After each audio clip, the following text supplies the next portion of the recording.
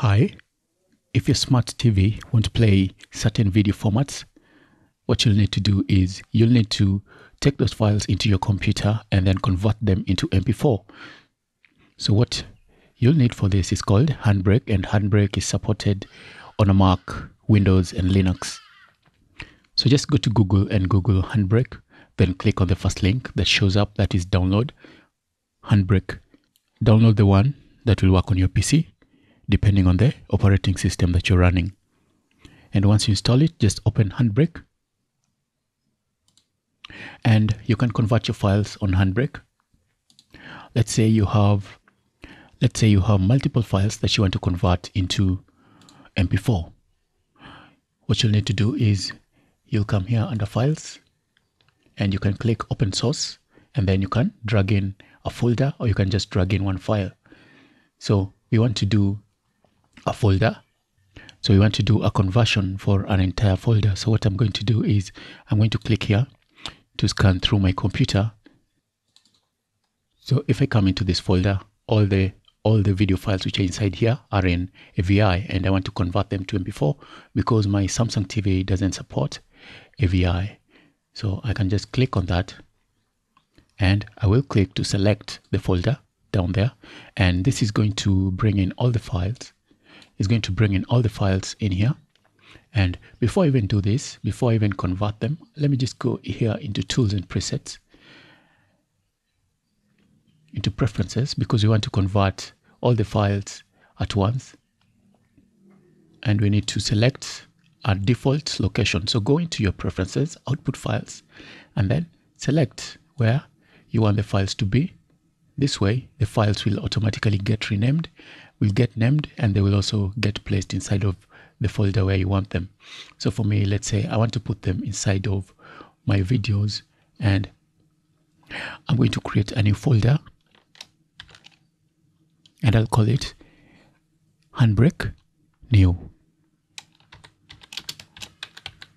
And then inside of this folder, I'm going to create another folder for all the files. So just name them into something that you'll easily recognize. So I will select the folder, and the file format, you can leave that as it is, and then you can choose the video format here, and I will choose always use MP4, and that's pretty much it here. So let's just go back, and the next thing, of course, you need to choose the presets. So what presets do you want for your files? So it depends on your files, the original files. How were the original files? You can just choose the presets here. And let's say I go into devices. Here under general, let's see what I can use here. I think the videos were 480p. So I'll choose HQ, which is high quality for 80p. And I'm going to change the audio. I don't want the audio to be bad. So for the audio quality, I definitely want something higher. I want something higher than 160 kilobytes per second. So I'm going to choose 320, but it depends on what the original video had. So 320 is good. It's not going to make me lose the quality of my audio. So that's pretty much. Is there anything else here that we will need to change? So the format we already chose back there was MP4, but even MKV is playable on most smart TVs. So just with that, I can choose, if I come up here, I can choose to add all the files to the queue. So you can see my queue here.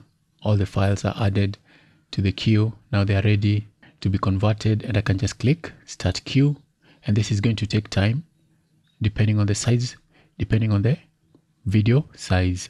So just give it time and let it finish. Once you're done converting the video, you can play it to confirm that the quality is not too bad. If the quality is bad, you can just come back.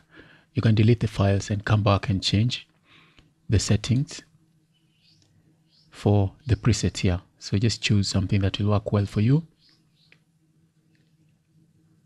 And for me, I think I chose here under general, I did choose high quality for 80p because that's the quality of the videos as they were. You can also choose super high quality, but you can only go as far as the video quality. So if the video quality is low, it's not going to matter what you choose here. It's only going to go as far as the quality of your videos. So that's pretty much it. Once the videos are converted, you'll be able to come into wherever you put the videos, and then you'll play the videos.